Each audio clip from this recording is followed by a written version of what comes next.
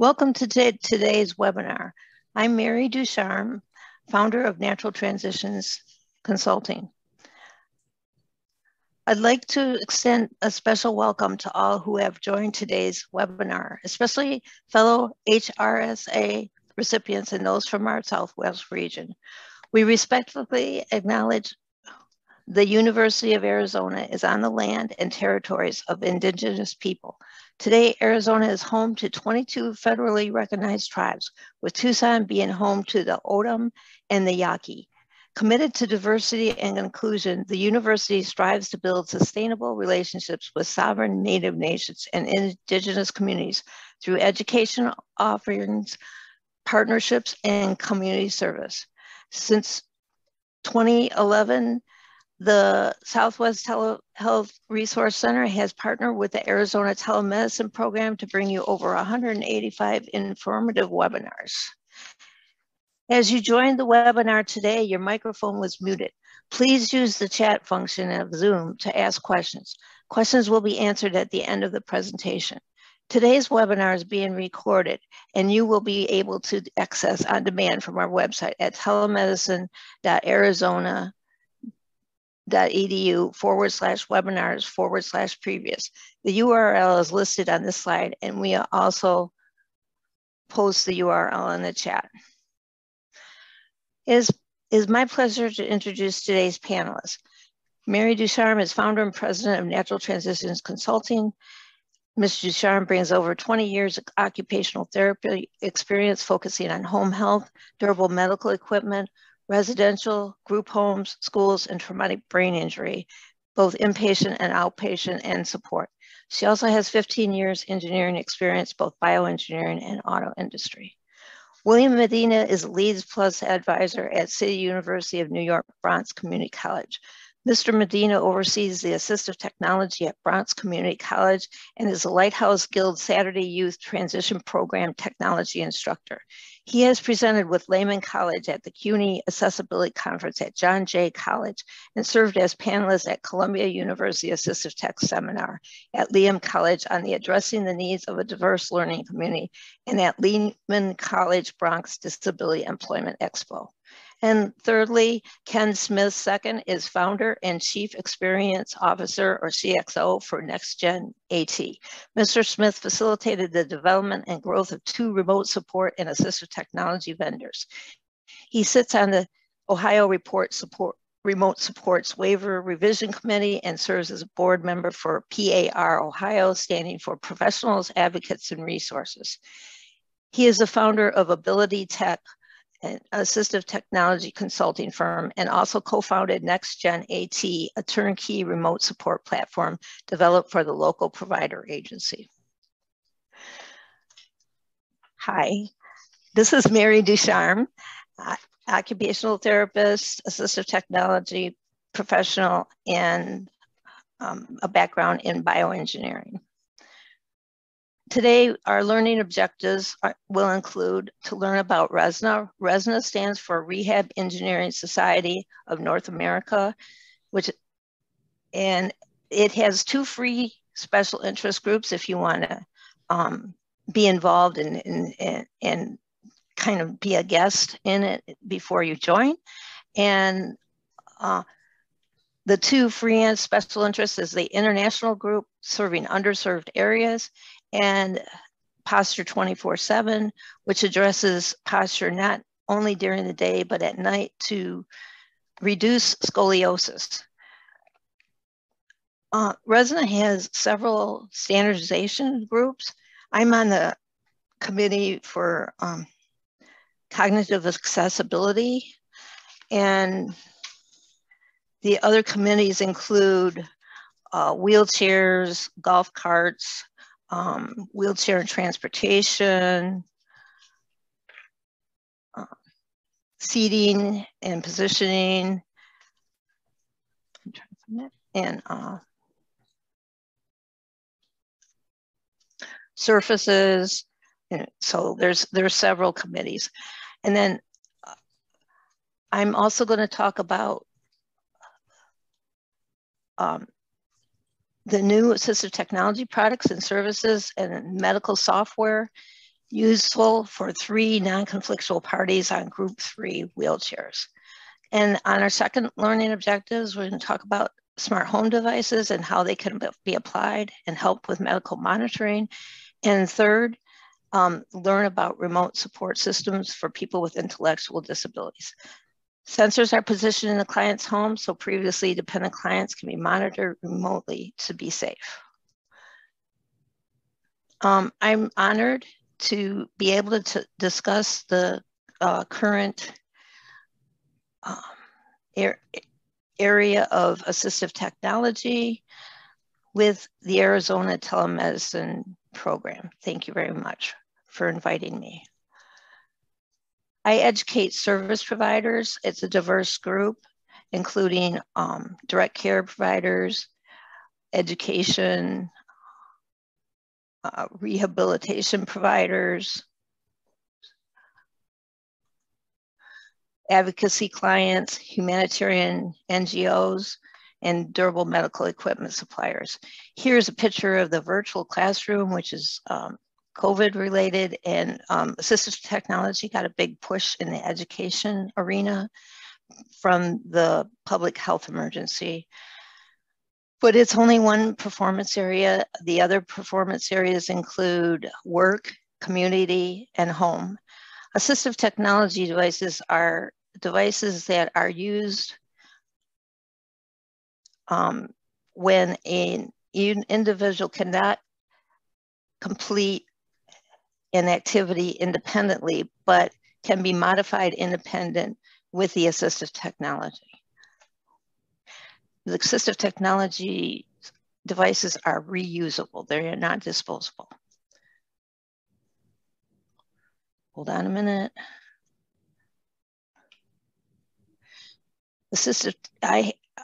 I teach an assistive technology fundamentals course.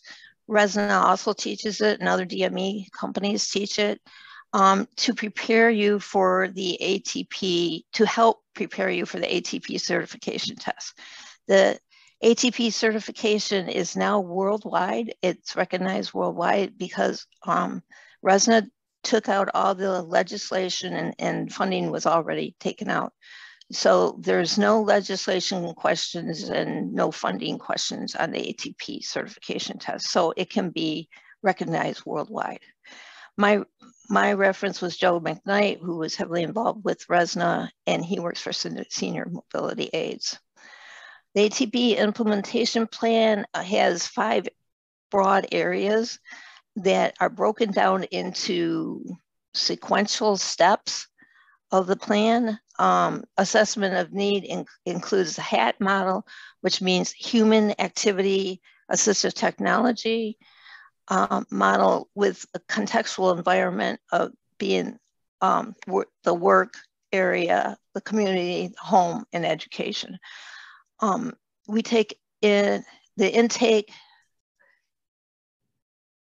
involves collecting the stakeholders in it's a client-focused model, and it takes it includes all stakeholders, and it includes therapy evaluations like from a physical therapist or an occupational therapist. Also the physician, the primary care physician is usually notified if insurance funding is required, and also for certain types of wheelchairs. Development, then we develop the intervention strategy, which includes procurement, no, development.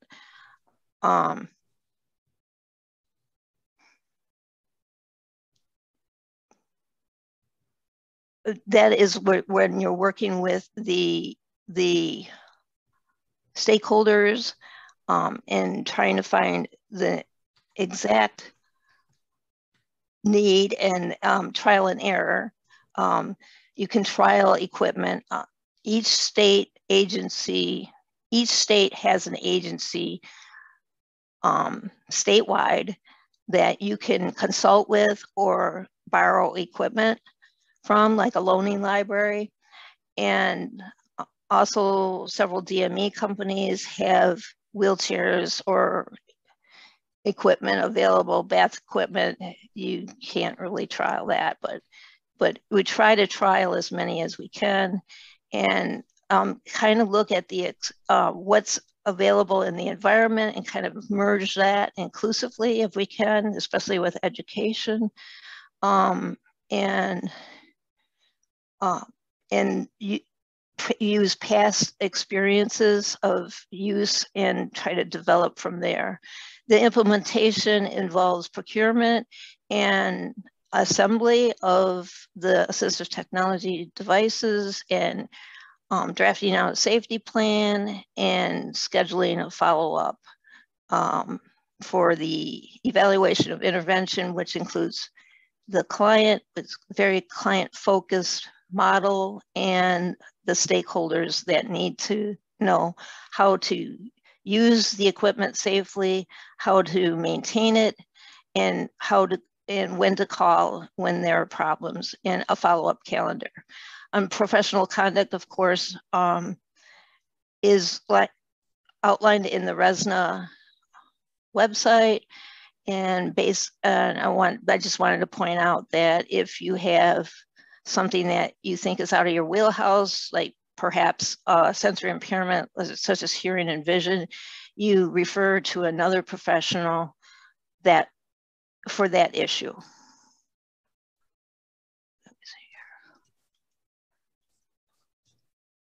Okay, I'm going to discuss class 3 wheelchairs. They're also called group 3. There was a expert panel in 2006 that CMS hired and to recategorize all the wheelchairs. Actually, in this one article I read, it's 4 groups, but there are actually 6 groups. The first group is very basic power wheelchair used in assisted living facilities and institutions, not designed for home use. There are only 29 of those, 29 different models. And the group 2 wheelchairs there are 366 models, and those are used mostly in the home or on occasional use, not all the time. Group 3 wheelchairs are used 12 to 18 hours, and basically when the client is out of bed, the client is using that wheelchair. And group 4 wheelchairs are for uneven terrain. Also, it includes bariatric, so heavy duty and extra heavy duty wheelchairs. Those are power wheels. These are all power wheelchairs. And then group 5 is, I can't remember what group 5 is, but group 6 is the pediatric wheelchairs with a growth kit, so that you can change as a person grows. You can re-engineer it and change it. But the 3-party collaborative intervention is required on all class 3 wheelchairs. Oh, the other one I wanted to mention was the ultralight wheelchairs, which are for active wheelchair users. That's K5, yeah.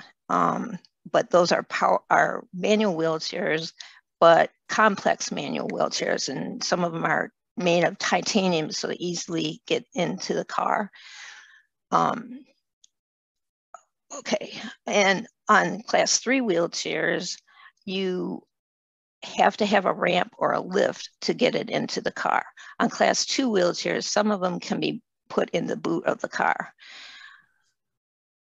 Class 2 wheelchairs also, some of them have a basic seating mobility power function, such as recline or tilt and space. Tilt and space is used for pressure relief, and it's basically you tilt the entire chair assembly so that the back isn't reclined, but the entire assembly reclined. It is tilted. And it's used for pressure relief and also to reduce spasticity. The recline function is used for hygiene and bladder control, but the recline function can cause stress on the skin. So you have to balance that out. The three-party collaborative intervention is required on class 3 and the class 2 that have the seating mobility power options. And that includes the DME vendor, which is required that an ATP is on staff, a physician with a face-to-face exam, and I have this software here, PMDRX, that will help the physician use that software to reduce denials and not to have to repeat this all over again in a therapist evaluation, all non-conflictual. Resident also certifies seating and mobility, which is an advanced certification after the ATP, and then rehab engineering technology providers. CRT stands for complex rehab technology, where so generally when you have a class 3 wheelchair, you have a neurological condition or a congenital skeletal condition or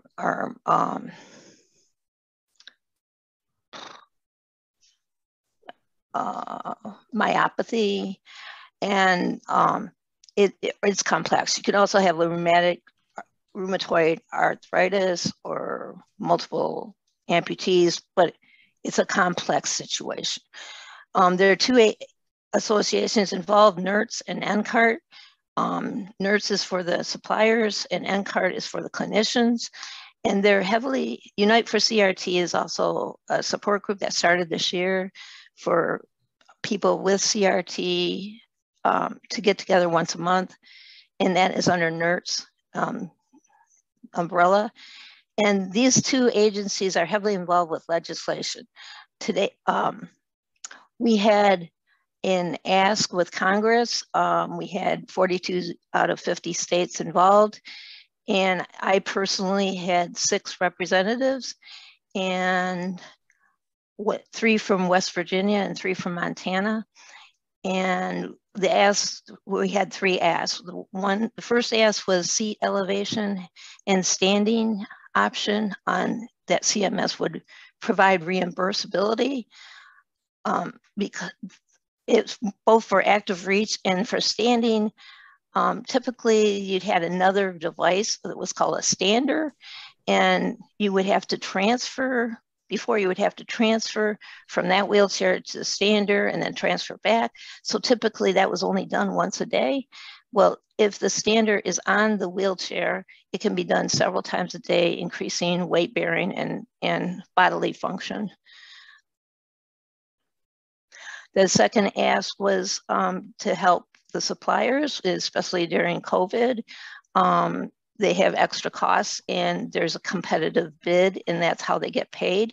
So we were trying to reduce the competitive bid so that the suppliers are getting more payment, because we're losing suppliers.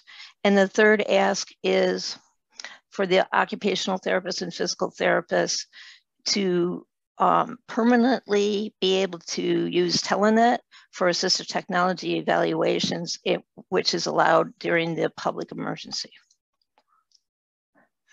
And finally, I am going to mention medical wearables, such as activity trackers, pacemakers, Holter monitors. Sky's the limit, and collecting the data.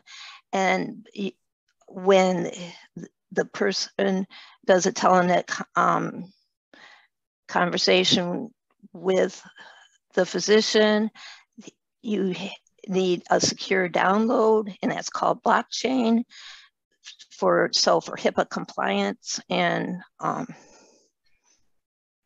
for confidentiality. And then biometrics is a personal identification, which includes fingerprint, facial recognition, etc., for further safety. And that's called the Holy Trinity, and more can be learned on the Splash link. Now I'm going to introduce William Medina, Assistive Director of Assistive Technology at Bronx CUNY, and he is going to discuss smart home services. Thank you very much. Thank you, Mary, for that presentation. And good afternoon, everybody. As Mary said, my name is William Medina. I manage the assistive technology at Bronx Community College, aside from running a few other programs. And I want to apologize ahead of time. My camera is currently off because I am at work. It's a college campus, and students might be in my frame.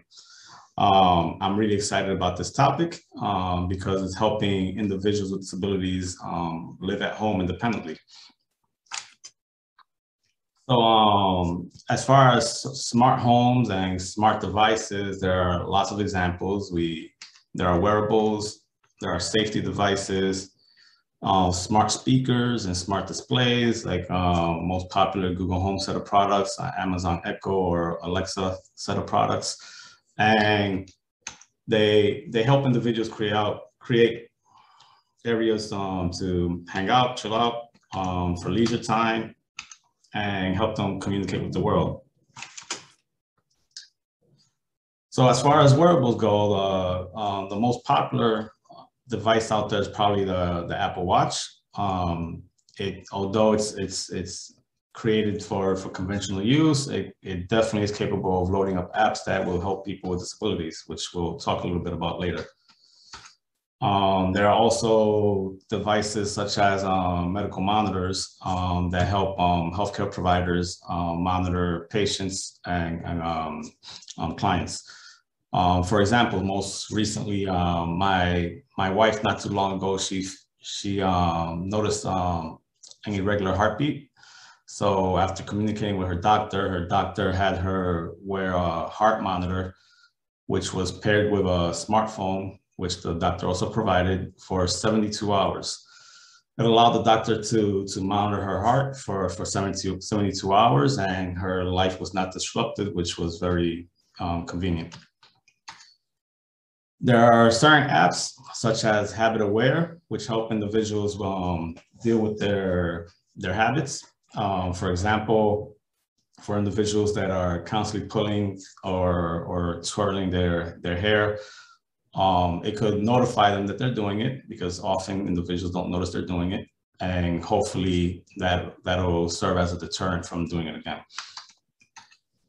There are certain headphones out there that have built-in sensors that allow them to keep track of the distance that you've walked or run, and also monitor your heartbeat. Aside from smart devices as those that I just spoke of, there are also devices that are good for safety.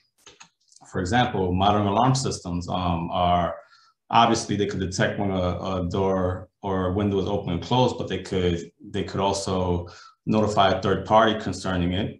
And it could also have audible sounds to allow the individual at home know that a door or window was open or closed, which is very useful for individuals that are a run risk. There are sensors for beds that will detect the smallest amount of moisture and could either notify the person that's sleeping that they're about to wet the bed, and hopefully they'll wake up and go use the bathroom, or notify a third party, which they could are then able to come into the room and assist the person in bed. There are smart doorbells out there. For example, most popular right now is Amazon's Ring doorbells and the Nest Hello doorbells, which have built-in cameras, built-in microphones, built-in speakers. They could, when the doorbell is rung, they could notify the individuals at home, notify a third party, and notify users remotely through their smartphone, and then they're able to communicate with whoever's at the door through their smartphone or another device like a smart display, and then decide whether they're going to let the individual in or not. And in certain situations, if you have a smart lock, you can also unlock the door and just let the individual in. You can strategically place cameras both around the home and inside the home, which is very useful when you have clients that are run risk, so you could stay aware of what's going on in the home. There are also sensory beds. Probably the most popular right now is one of the models of the Sleep Number bed, which could detect restlessness, and depending on the smart devices that are at home through if this then that technology, it could either turn off the lights if the lights are still on, change the thermostat to a more comfortable temperature, play some sounds on a smart speaker to calm them. And then we also have smart lighting.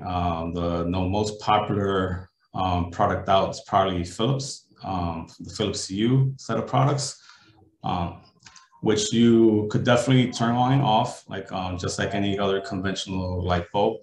But you could also turn them on and off remotely if you so wish. You could set them on a timer to turn on or off at a certain time. For example, in my home, the lights in my room are set to brighten slowly. Starts brightening slowly 30 minutes before the alarm goes off, and by the time the alarm goes off, the bulbs are at full brightness, and hopefully it wakes me up. It doesn't always work. And you can also set them up with to respond to other devices or sensors.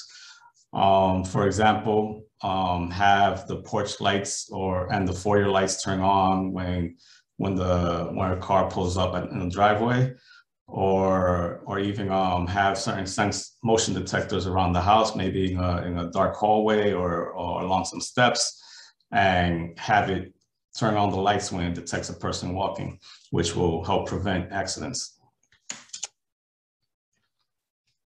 And of course, a lot of devices are used commonly for leisure today. For example, streaming devices such as the Google Chromecast set of devices or the Amazon Fire Stick set of devices, which of course you could use it to stream things like Netflix, HBO Max, and so on and so forth.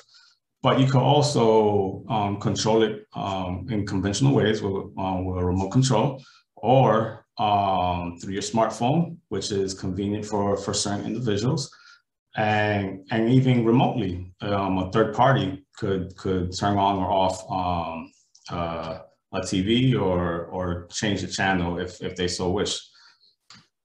And of course, you could control them through your smart speaker and your smart displays also. And it helps you create more comfortable spaces. And it could even be set up with routines with your smart speaker. For example, you can set it up so that if you tell the smart speakers to switch to relax mode, maybe the lights are dim, their soothing music is played, thermostat set to a more comfortable temperature, or something like the good night command. Me, myself, I use a good night command at home. And once I'm in bed, I'll tell my smart speaker to good night, and it'll let me know the time. It'll set an alarm for the next morning, let me know what's on my calendar for the next day, make sure that the alarm is armed, and make sure all the locks are locked, and turn off my lights. So just by saying good night, all of that gets taken care of. And of course, these devices help in many, many ways. It's just a matter of how creative you are. They help you communicate with the outside world, of course, through smart displays and webcams and your smartphones. And you could use extra peripherals however you see fit, depending on what your needs are or the client's needs are. And probably the most important thing that I would like to point out is that these devices are not standardized, which it would be very useful if it did become standardized. So you have to be sure that you stay within one ecosystem. So for example, the popular ecosystems today, the most popular are the Google Home, aka Google Chromecast, or Google Assistant. And the other set is Amazon products, the Amazon Echo, Amazon Alexa, Fire Sticks, and so on and so forth. Ring doorbell is also part of Amazon. When you buy into one of these ecosystems and you start buying peripherals, you have to make sure that the peripherals are compatible with the ecosystem that you have set up. And my suggestion is, even prior to buying into one ecosystem, try to consider what you want to do and future plans also, and do some research. Check on what products are out there, what would fit your needs and which ones wouldn't fit your needs. And then figure out which ecosystem would support your needs most efficiently. And then buy into a specific ecosystem and make sure that every time you buy another peripheral that is compatible with that ecosystem, because you don't want to bring it home and then it's not compatible, which actually does happen often to many people. So with that, I would like to introduce Ken Smith, who is definitely an expert, and he'll speak a little bit further. There we go. You can hear me better with the mute off. All right, I appreciate opportunity to speak here today, and just want to hit on a couple quick things. And I think this was already mentioned earlier. My background actually is pretty diverse. I've been an insurance agent, engineer, a bunch of different things. But when I landed in this particular field of support for individuals with developmental disabilities, I found my true love, and especially in the area of finding technology solutions, both assistive technology and something I'm going to be talking about here today at remote supports.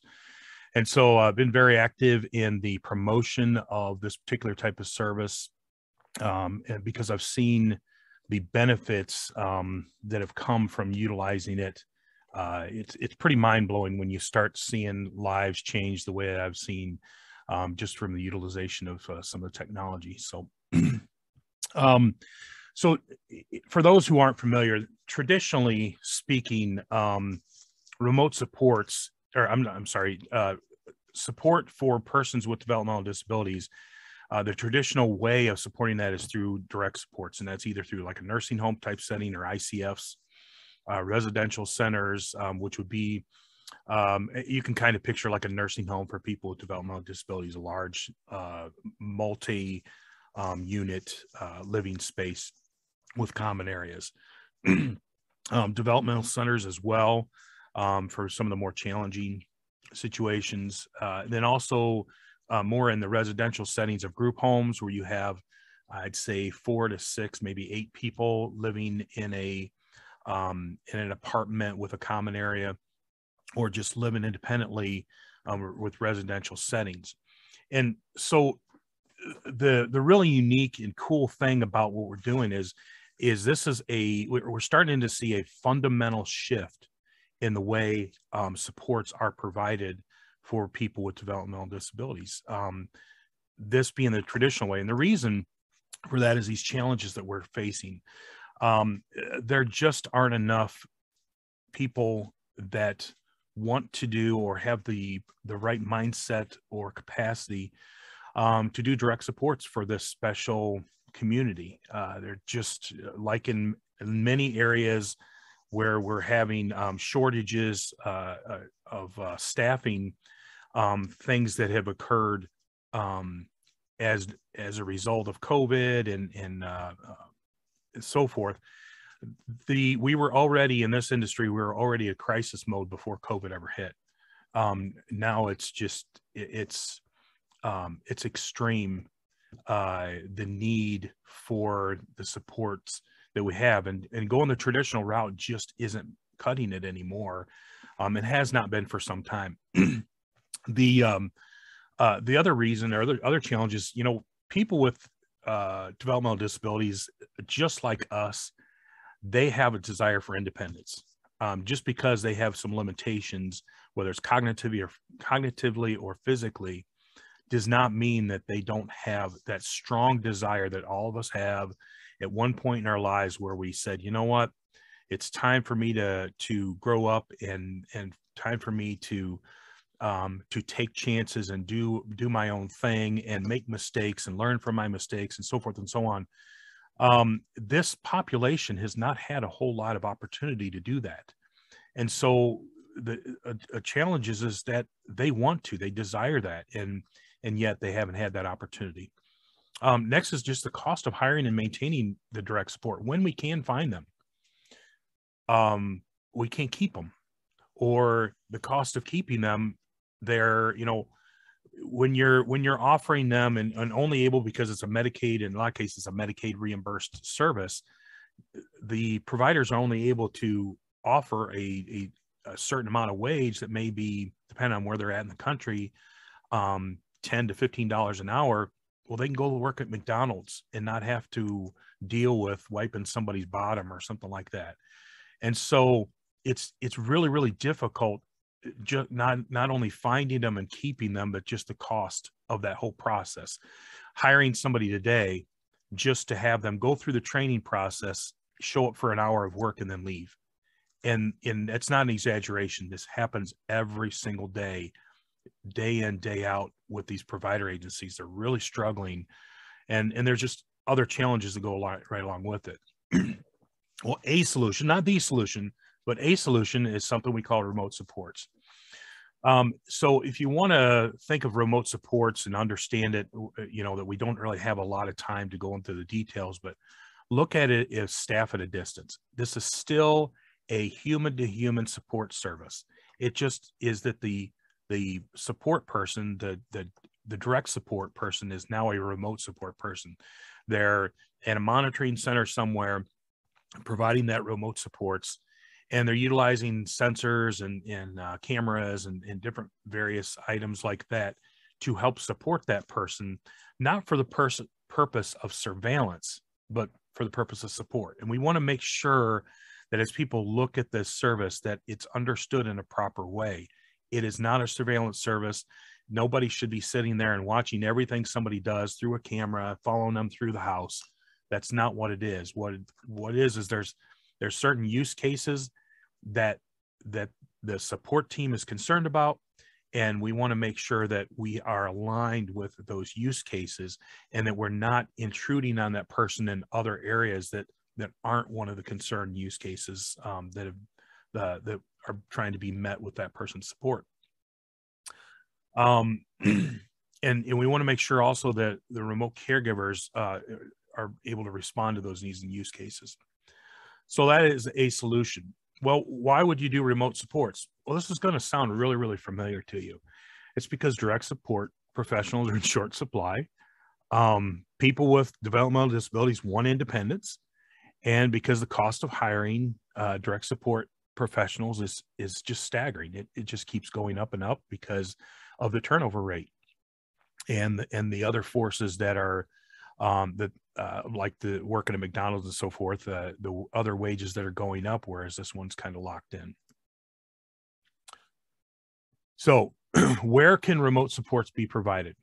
And when I'm saying this, I'm talking in the sense of whether it's a reimbursed service or not. It's surprising the wide range of areas. So the kind of the go-to that everybody looks at remote supports is, how about those overnights where nothing ever happens? This individual sits home, goes to bed, and then they have staff there that is sitting on the couch, in some cases sleeping on the couch. You know, what's the purpose of all that? Does it make sense that somebody's there just in case something happens?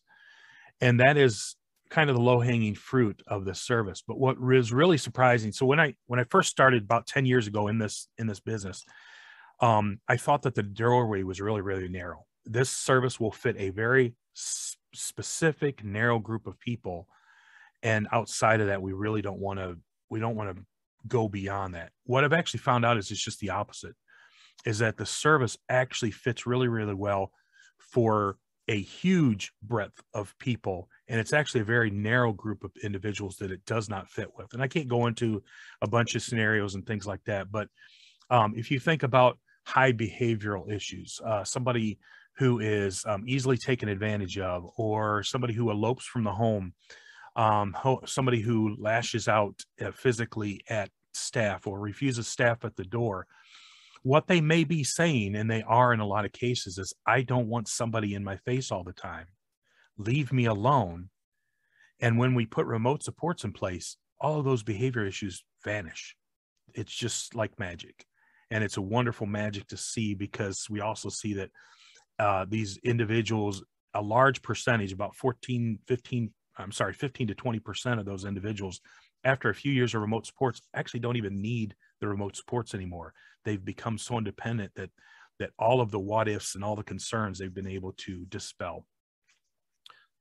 So the challenge for remote supports, though, being adopted is, first and foremost, is the acceptance as a beneficial service. There's several states that have adopted. I'm in Ohio. Ohio, I think, leads the nation in adoption of this service.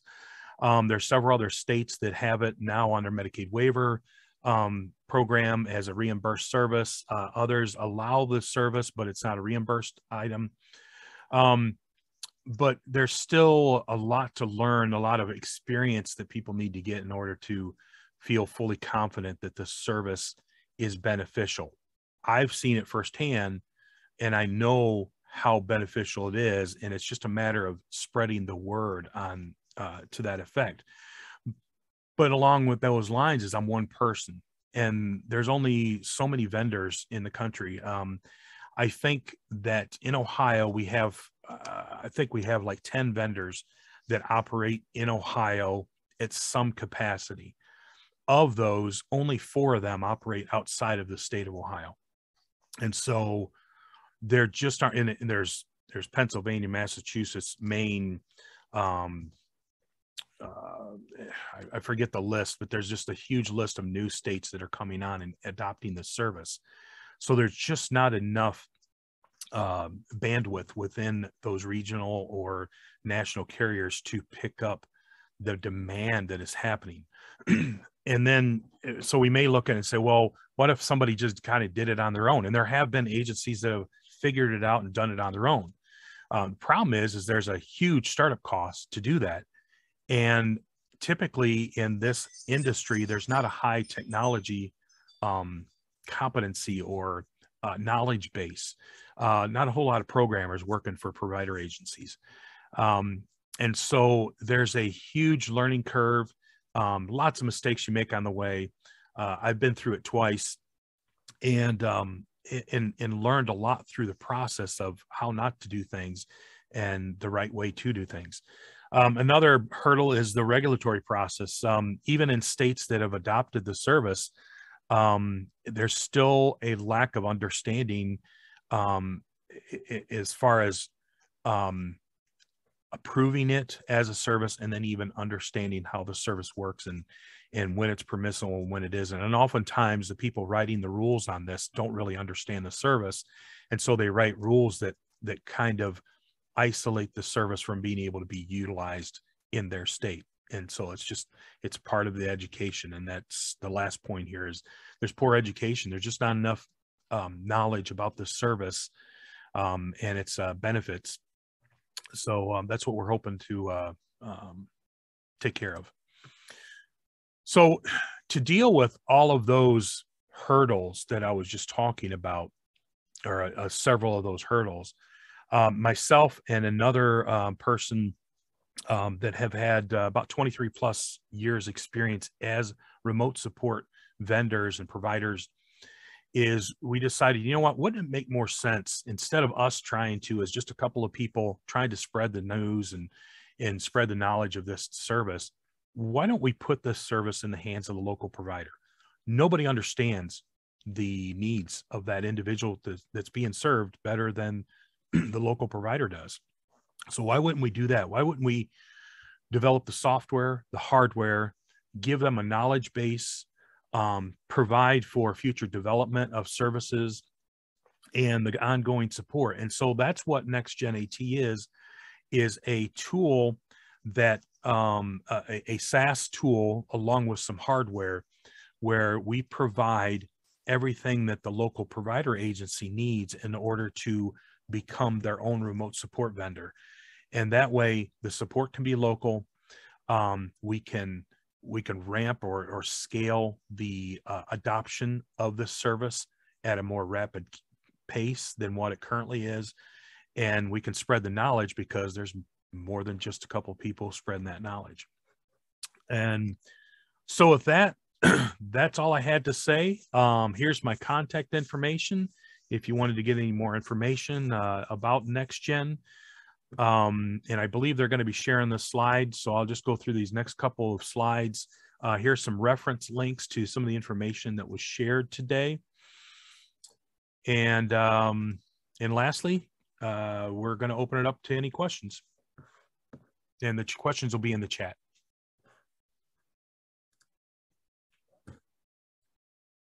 So we did get a couple of questions while William was talking. William, go ahead and turn your mic back on. Yep.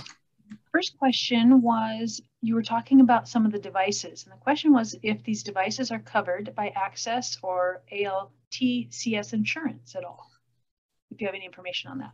I don't have information on that right now. I think Kang might know a little bit more than I do. But I think it's specific to the device. Some devices are. I definitely know some are, but I can't tell you that all of them are. So it's kind of like a hit and miss because there's hundreds and hundreds of devices out there, so you would have to check. Yeah, and to kind of jump on that is I'm not familiar with Arizona's rules or anything like that. I haven't seen any insurance carriers that necessarily that cover specifically the assistive tech type of devices. Here in Ohio, it is covered in our waiver as a reimbursed service for people that are on a waiver, but outside of that, I don't have any knowledge. Do you know if any of the Access websites at all might have that information on those types of devices? Not off the top of my head because once again, just like Ken said, I'm not aware of Arizona, but I wouldn't know. Okay. The Access, I was just going to say that you could use possibly home equity, a home equity loan. And also because they use them for like stair climbers, home equity loans. But also Ohio, in their waiver, they have technology first in their waiver. Can you go over that, Ken, a little bit? Yeah, so Ohio, a few years back, they adopted language. Again, this is within the DD waiver. That's called technology first. So the idea being that before we start throwing bodies at a problem, before we start putting staff in a home and so forth, that we need to consider technology as a solution. More recently, our current, well, actually our outgoing director, Jeff Davis, announced that they're taking that a step further, and they're basically saying, no, you need to, it has to be ruled out completely as an option before we utilize direct supports or staffing support, just because we've reached a point where there just aren't enough people to go around, as I mentioned earlier. So we had one other question, and Chris was able to put an answer to it in the link. But the question was, any insights into HIPAA and related compliances for the smart devices? Again, this is when William was talking. We were able to put into the chat, there is a HIPAA final, a PDF. It's a 2-page document that was put out by the National Consortium of Telehealth Resource Centers. If you scroll up in the chat feature, there's a PDF in there that you can download, and it's 2 pages, and it talks about HIPAA and telehealth, a stepwise guide to compliance, and some other information to be aware of. Does anybody else have any other questions that they would like to put into the chat for our speakers today?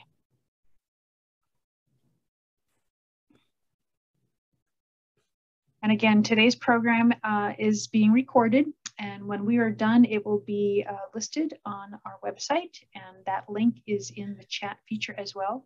And you'll also be getting a, it'll pop up in your window for a survey, and if you would please go ahead and do the evaluation and the survey of today's webinar, and this is what helps guide us in bringing you future webinar series and information. You can let us know what you need to hear about.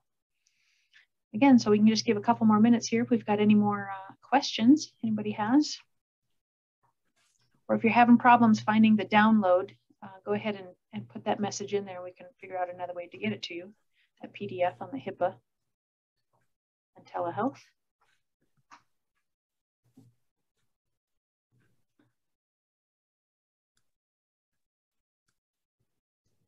Doesn't look like we have a lot of questions coming in. Do you, Ken and William, do you have any comments, any other comments or final thoughts for our group today? I appreciate the opportunity, and I'm hoping that Arizona starts adopting this type of service. I haven't heard a whole lot of conversation out of the state, but I really like the weather there. So, you know, I'm open to even if you have nothing to do with it, but maybe you have a friend that runs a provider agency. You know, I'll make a sales call out there. It'd be great. I'll find a reason to do it, but yeah, I appreciate it. Yeah, those of us in Tucson, we like the weather down here as well. William? No, I just wanted to thank everybody for attending the presentation. And if you have any questions, feel free to reach out to me at williammedina@verizon.net. Yeah, I'm with Ken as far as the weather and having an opportunity to go down there. So. And Mary, do you have any final thoughts for today? You're muted. Hi.